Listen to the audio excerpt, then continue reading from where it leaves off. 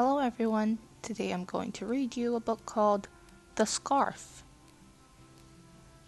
Anina liked knitting. She made a scarf. Anina's mom helped her. The scarf was long and warm. "It's a good scarf," said Anina. Biff and Chip came to play. It was a cold day.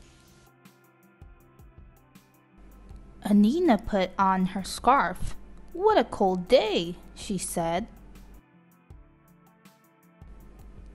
Biff looked at Anina's scarf. "What a long scarf," she said.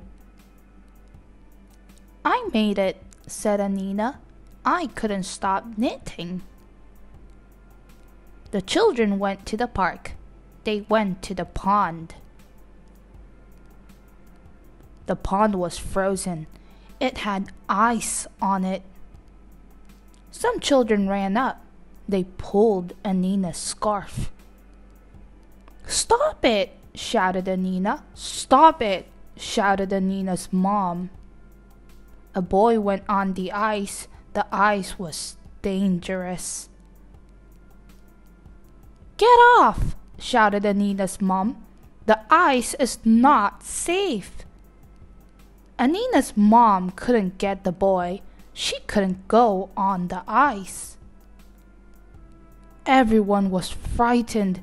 "Help!" shouted the boy. Anina had a good idea. She took off her scarf. "Make a rope," she said. Anina's mom made a rope. She made it out of scarves and coats. She threw it to the boy. Everyone pulled the rope. They pulled the boy out of the pond. The boy was safe. "Hooray!" shouted Anina.